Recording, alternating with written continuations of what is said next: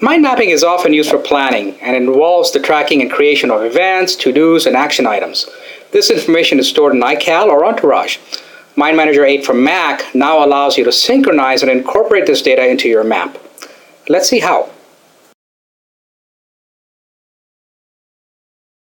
Under the Insert menu, there's a Calendar Event command. This allows me to add a calendar event by either picking it out of iCal or defining a new event. And let's go ahead and define a new event here. Call it Team Meeting and specify the location and add some notes to describe the event. We go through and continue specifying the details of this event, like the date and time of the event.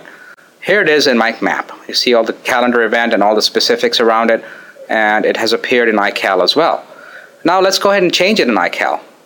Let's say that we want to change the meeting to be an extended staff meeting. So I'm going to change the meeting title. I'm going to change some details of the meeting here.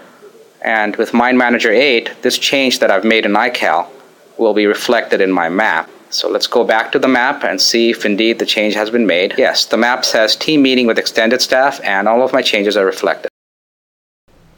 For more information, visit us at mindjet.com.